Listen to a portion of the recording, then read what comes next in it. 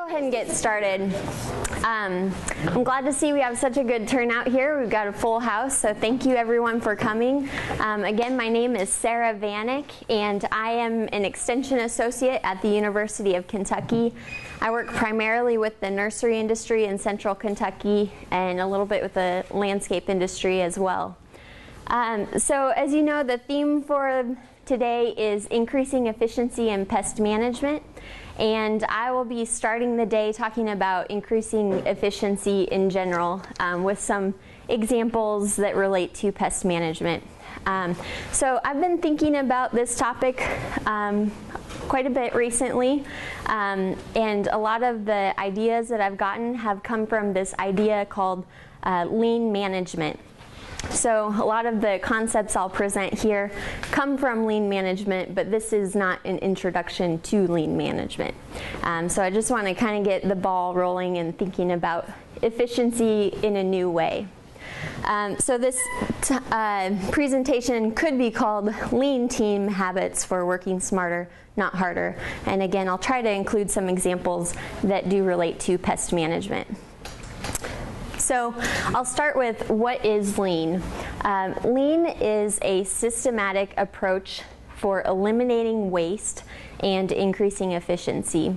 It is a discipline that was created by Toyota, and it's often described as a way of thinking and acting and generally a culture of learning. It's about continuous improvement. And it should be remembered that lean is not a one-time fix-it approach.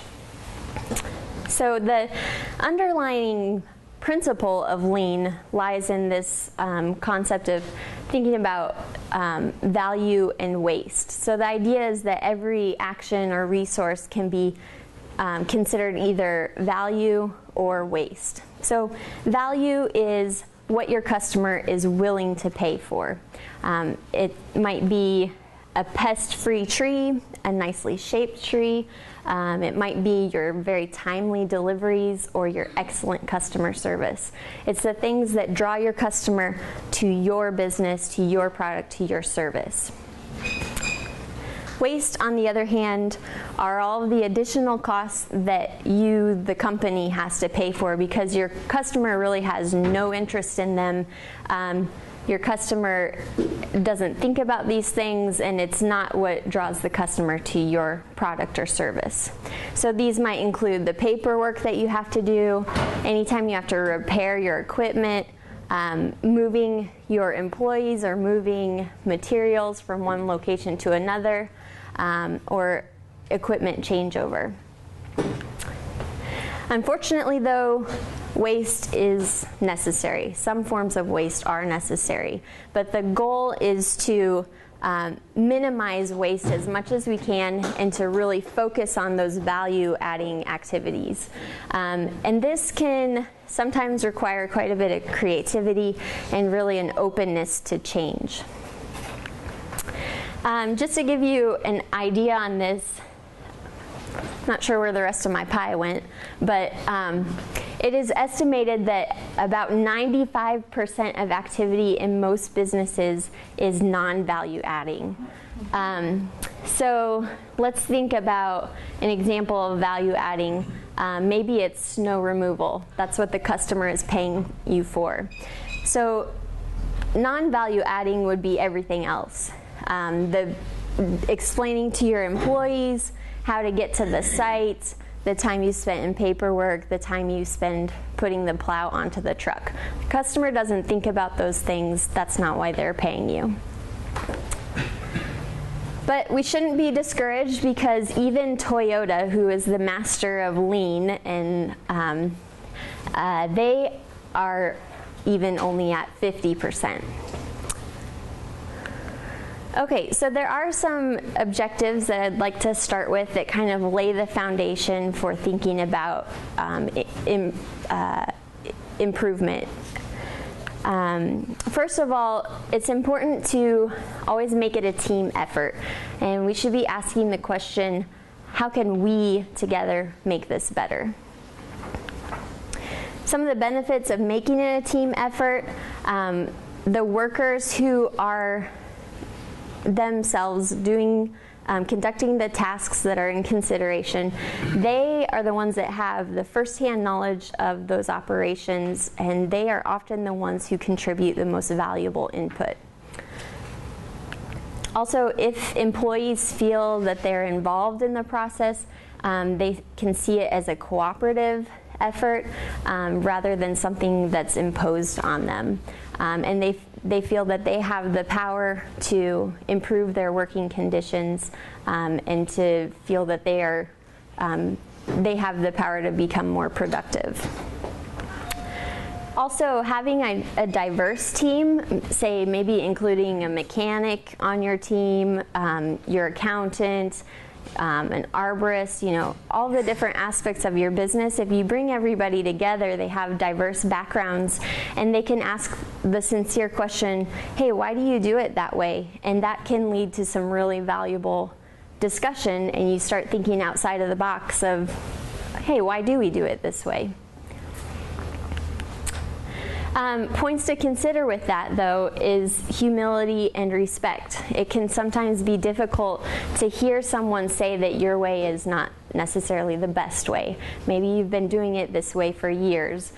So it takes a little bit of humility to accept that criticism. And improvement efforts must always be done with respect for people. We must remember that the problems are in the system and most likely not in the people. I think generally speaking, when employees come to work, they want to do a good job. They want to be productive. Most people don't go to work thinking, okay, how can I screw this up today? Of course, some workers are harder workers than others, some are more reliable than others, but generally speaking, most people do want to do their job well. And so it is up to the leadership to try to change the system so that it becomes easy for employees to do their job well. So we need to focus on the system itself and not necessarily the people. Of course, with respect for the people. The second objective is to define the best way. You can ask yourself, do we have a correct way of conducting this task? Or is everybody just kind of doing it their own way? And we know that if we have a clear system with clear objectives, we're much more likely to have consistent outcomes and the desirable outcomes. And then with a clear system, our problems also become much more obvious and they're easier to address and to resolve those problems. So this idea of coming up with a clear system with a best way is oftentimes called standardization. So I'm just going to run through some examples of how standardization might be applied in the real world. Again, asking, have we established a correct way or a defined way of doing this? So these are just several examples. I won't spend too much time on them. But what about scouting for pests? Do we have a protocol put in place? Here's a scouting clipboard. On the back of the clipboard is a diagram of how to scout in the greenhouse. It shows how many plants do we look at on each bench, how do we efficiently move throughout the greenhouse, where are the yellow sticky traps, what kind of things do we look for, different examples, when do we scout each of the greenhouses, so do we have a clear system in place? What about what are we actually recording when we scout? Do we have a form that we fill out? And how do we explain what plants need attention? This photo comes from Greenleaf Plants in Lancaster, Pennsylvania. This is a greenhouse operation. And what happened here was they had a vacancy. The person who was in charge of spraying the greenhouses left that position, and so the general manager kind of had to temporarily fill that position, and he said that he was just getting bombarded with paperwork, all these scouting forms that had been filled out for all of the different greenhouses, and he just did not have the time to sort through all of those and to decide what needs to be sprayed and what's fine. So they came up with this system very quickly. They used a whiteboard with each of these columns represents a bench in a greenhouse. And then each row represents a week. So there are 3 weeks represented here. And then they used these magnets to show kind of what's going on at each bench. So basically it shows, are the pests below the threshold, everything's basically fine, or are they above the threshold, does some action need to be taken? So this allowed the manager to quickly see what's going on in the greenhouse and what action needs to be taken. It also, by representing multiple weeks, shows how things are changing. Are things improving or not? What about follow-up inspections? How do we quickly find those plants that need follow-up inspections? Do we have a system in place? And maybe the color orange on this flagging tape represents that plant needs to be inspected for a certain pest, or maybe that color means something specifically. What do we do if we see a certain pest? This photo was taken at Hoffman Nursery, and they had these disease identification sheets in a visible location for their employees, and on each sheet they have an action to take. For this one, if this plant is found infected, throw the plant away, do not compost it. So is there a clear action set in place that all of the employees are aware of? How do we know when we need to reorder our chemicals? This was taken at Greenleaf Plants in Lancaster, Pennsylvania again. What they did was, on their storage shelves, they have a designated location for every product. And the second product in line has a tag on it with information about the product. If an employee empties the first bag in line and has to open the second bag, then they have to remove that tag. They place it in a reorder box, and so the person who has to reorder the products, they don't have to do all kinds of inventory to see how much do we have, how much do we need. They already know. They can just go to that box, pull out whatever tags are in there, and those are the products that need to be reordered. Okay, what about our equipment maintenance? This is a really important point for increasing efficiency. I'm sure you all know that having your equipment break down right at the point when you need it most is not the ideal situation. That can lead to really unhappy customers if it slows down your work. So do we have a system in place for maintaining our equipment to prevent these kind of problems? This is at Gold Hill Nursery in Oregon, and they have a whiteboard system where they keep track of all their equipment. So they have the name of the equipment or the unit, the date that each annual inspection takes place, the date of the last just basic service that was done, and the date that the next service is due. This is not really related to pest management, but what about dealing with new sales or new customers? Is there a protocol in place of how do we work with our customers? This example was from a landscape design firm, and they have a list of all the things that they do for a new sale, what kind of interactions they have with their customers. Examples, walk the property and take notes, discuss ideas or improvement options, review the client's wish lists and goals, discuss budgets and fill out the sample budget sheet with the client, those kind of things. Okay, so that was the second objective. Do we have a clear system in place? So now let's say we've got a system. The third objective is how do we make this easier for employees to do the right thing? How do we make it more intuitive for employees? And so the goal is to imagine that anyone could step into that system and understand basically what's going on and what needs to be done.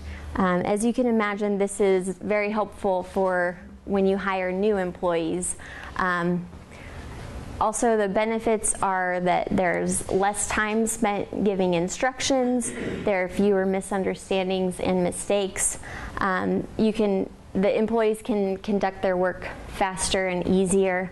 And also, if you have a key employee that's absent for vacation or illness or whatever reason, it's easier for other people to fill in for them if there's a clear, intuitive system in place that everyone's kind of on the same page with. So one way to make systems more intuitive is to use visual cues. Visual cues they convey information very quickly and they're highly intuitive. So a common example is our traffic signs. Can you imagine what it would be like if we were driving around and all of our traffic signs were in text? Obviously that's not an efficient system. This is much more intuitive. It conveys the message very quickly. These are other examples, symbols, colors for maps, maybe hand signals. Most people know this means peace, things like that. So now we'll give some real-world examples of visual cues that might be used in the workplace. So how do we keep our space neat and tidy so that things are easy to find? We're not wasting time looking all over for something. And how do we make sure that things aren't missing or know if something is missing? One example is to use these shadow boards. This is at Greenleaf Plants again, where they mix different products, and they have these shadow boards where everything is outlined in a different color, so you know exactly where something belongs, you know if something's missing, you know where to find different things. This photo on the right was taken at Valley Hill Nurseries here in Kentucky, owned by Todd Ryan. A similar idea is foam boards and drawers. These can be custom designed for your own needs. Again, how do we keep things safe and tidy? We can use floor markings to clearly show what areas need to be kept clear, or show where different items belong. And I think initially when you look at this looks a little silly. Do we really need to mark the floor with where the waste basket goes? But I think it does have some really practical implications for keeping things in their place and keeping aisles clear so that they're safe. And you know, in some cases, maybe pallets, it would be really practical to know exactly where those need to be placed for moving equipment around the space. How do we perform tasks faster? What about using color coding? This example comes from Wallitsch Nursery in Louisville. What they have here is pink and yellow markings on their plant racks, and these the shelves on these, the racks can be adjusted to different heights, and they do that according to the height of the plants that are placed on the racks. So the employees know based on the size of the plant if those racks, they either get placed at the pink settings or the yellow settings, and they quickly know exactly where those go. What about color coding our tools? Let's say we have a piece of equipment that we are constantly working on, maybe adding pieces or that type of thing. So you can, you could color coordinate your wrenches and maybe put a dab of paint on the bolt that matches the color of the wrench. So you can quickly find exactly which wrench is needed for that piece of equipment. Also, maybe it's your clipboards. If they have different categories of information, maybe use color coding to keep those straight. Okay, back to this example. Talking about making systems intuitive, they have a system in place, but I myself am not really sure what these mean. Lucky number 13, FL70, maybe all of you are familiar with these, but new employees might not be. So is there a better system for keeping our equipment straight so everybody knows what we're talking about? And this made me think of the University of Kentucky. We have many, many vehicles that the university has to keep track of. And every vehicle in the window has a number to identify that vehicle. And on our keys, I don't have it anymore, but our keys have the number of our vehicle on it. So there's a very clear system, an intuitive system put in place. Okay, objective number 4, plan to make it habit. There are so many times when we all make improvements, but days or weeks or months later, everything just kind of falls apart and we end up back to where we started. So it's important that if you make these improvements, you have to have a plan of how are we going to sustain this. And this does take some effort, but there is reward in it. So the goal, again, is to strive for continual improvement. So we make improvements and we'll continue to improve upon those. So reevaluation and reinforcement are absolutely essential. Maybe you need to establish weekly, monthly, or quarterly evaluations. And you as a team, you ask these questions: are we reaching our goals? Are we following the system that we put in place? And if we're not following it, why aren't we following it? Maybe there's still a better way. Maybe we're not following it because it's not the most efficient way. Or maybe we're not following it because it's not that intuitive and it's difficult for employees to know what it is they're supposed to be doing. So to go back and look at the changes and think, okay, how can we make this better again? Maybe it's just establishing some kind of chore lists where you assign certain tasks to employees to keep things in their place. Here they have this nice shadow board going on, but it's not being used correctly. So maybe at the end of each day or every Friday, we go through and we make sure that things got put back where they belong. Here I included this photo. Here's where the fire extinguisher goes, but where's the fire extinguisher? And how's anybody going to get to it with all this stuff in the way? And it's even roped off. This is our emergency equipment and we can't even get to it. Okay, so that was laying the foundation. We need to make it a team effort, get everybody involved, define a clear system, make the system intuitive so it's easy to follow, and prepare to make it habit so that it can be sustained. So now moving forward with some other ideas of things to think about, other objectives. Maybe it's our communication. How is our team communication?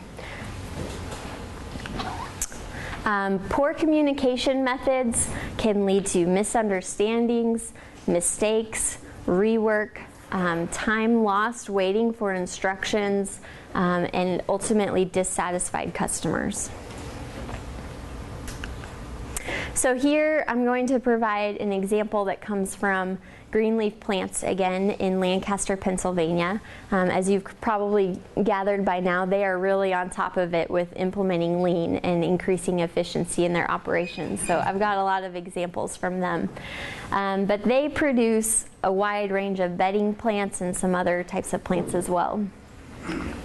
Their old approach was that they used a computer-based scheduling program to coordinate all of their activities. And they had work orders that were printed up based on the computer's schedule. And this was used for a variety of activities such as roguing the plants, moving the plants from the propagation house to the production house, applying preventive applications, sanitizing the beds that were empty, and then maintaining any plants that were not sold on schedule. So some of the problems with the old process was that the computer schedule didn't accurately reflect the actual growth of the plants. So then the propagator would have to go back in and manually adjust the computer schedule. But all the printed schedules and work orders that are hard copies don't have those updates. And so the employees had all of this paperwork that wasn't even correct, and everybody was confused about what is going on and what they need to be doing. So their solution, the first part of the solution, was to use these flags to communicate work orders. Here you see all these plots have these flags in them. So what happened was the propagator now looks at the plants, decides when they're ready to be moved, and the propagator places a green flag in the plants that are finished with the propagation process. And that green flag means that these flats need to be rogued. So the roguing crew comes in, they see the flags, and they rogue those plants. Then when they're finished, they place a red flag. The red flag means these flats are ready to be moved to the production house. So the moving crew comes in, they see those flags, they move them, and then they place the yellow checkered flag. And that means that these plants have just been moved and they are ready to be given the preventive pesticide application. So that was the first part of the solution. The second part is to use this whiteboard chart. And again, each of these columns represents a bench on the greenhouse. And over on the right, we have all these different activities. And these magnets are placed to indicate a work order. So here we have a magnet that shows at bench 110 there are some plants that are ready to be moved. So then the moving crew sees this board, they say, okay, we need to go to bench 110. They look for the flags that are on bench 110 and they know which plants need to be moved. So the benefits of the new system is that all of that confusing paperwork is completely eliminated. Employees don't have to wait for their supervisors to give them instructions. They come in and they know exactly what needs to be done, and they can go ahead and get to work. The new employees that are hired, they learn the system very quickly. All of the scheduling is in real time, and it reflects the actual needs based on plant growth. And also the visual communication bypasses any language barriers that might exist. I know that that is sometimes a challenge in our industry when we have a lot of Spanish-speaking workers as well. So the visual communication bypasses a lot of those issues. Also, they found that implementation of this visual system removed about 25 to 30 hours weekly of unnecessary work. And it increased their production capacity by about 20%. Okay, so maybe another thing to be thinking about, which I know everybody already thinks about, is minimizing unnecessary movements. And that might be just movements across a room that continually happen, across a nursery, or maybe across the town. One way to minimize excess movement is point-of-use storage. This example, again, comes from Valley Hill Nurseries, from Todd Ryan here in Kentucky.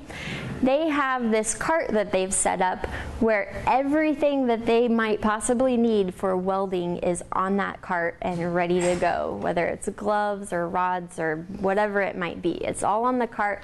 Nobody has to search around the shop finding all the different things that they need. They don't get started on the job and then think, oh, I forgot this. So everything's right there ready to go. Another example of point of use storage, maybe it's your tool boxes in your trucks. Maybe they're organized for specific tasks that you're regularly conducting. So everything's in one spot, ready to go. What about cleaning up plant debris? Maybe if you're working with plants quite a bit and there's a lot of debris, is there some way to direct the cleanup of that debris? Here at Greenleaf Plants, they conducted these workstations, or put together these workstations where all the debris just falls directly into these containers below. So nobody has to sweep up too much afterward. What do you do with the soil afterwards? Compost it? I think that would depend on your own goals and how you want to deal with it.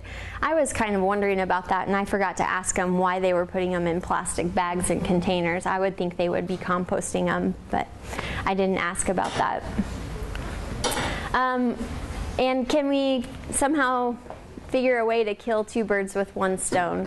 Some of you have maybe seen this example before, again from Todd Ryan at Valley Hill Nurseries, but they have set up their tractor with multiple hitches so that they can actually cultivate the soil as they're mowing, or they can spray fertilizer as they're mowing. So they make one pass down the field and they've accomplished two tasks.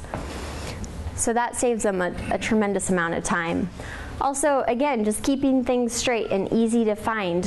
At Valley Hill Nurseries, they've put together these bins where each bin is for a designated piece of equipment. Any extra pieces that belong to that piece of equipment go in the bin.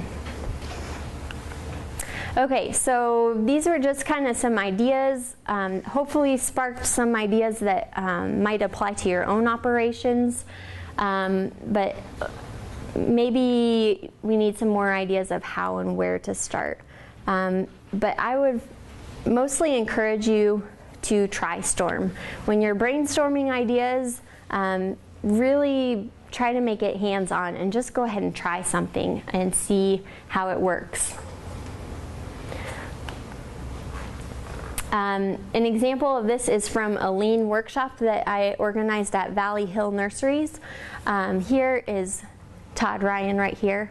And this was a hands-on workshop where we looked at their digging process for digging trees out of their field, and we were trying to think of ways to make the system a little more efficient. And what one of the groups came up with, they're looking at this process of changing the spades on the digging equipment. These spades have to be changed based on the size of the root ball. And there are these large pins put in place when they change those spades.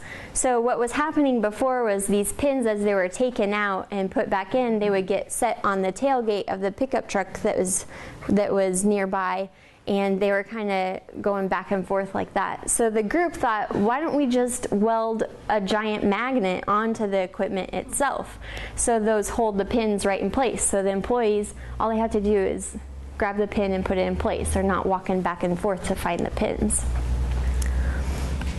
Another example of tri-storming. This was a lean workshop that I conducted at Wallitsch Nursery in Louisville. And Elizabeth Peters, who helped lead, she's from Oregon, she helped lead this workshop. We were looking at the potting process, and there was a lot of media that was getting spilled, and so she thought, well, what if we had a brush connected to the equipment that could brush the media back into the container? So she asked them, hey, do you have a brush? They said, yeah, I think we've got one around here somewhere. She grabbed the brush and she gave it a try. So this is tri-storming. Just go ahead and try it.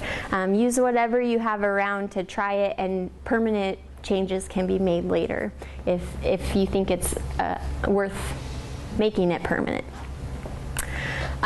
So I would say that, you know, this can be a little overwhelming when you think about your operation as a whole, but if you focus on specific areas with the greatest need, that's a good place to start, and just make a few goals at a time and really focus on those, and make sure that you have some success there, and that you work on sustaining those successes, and then you can start moving to other areas as well.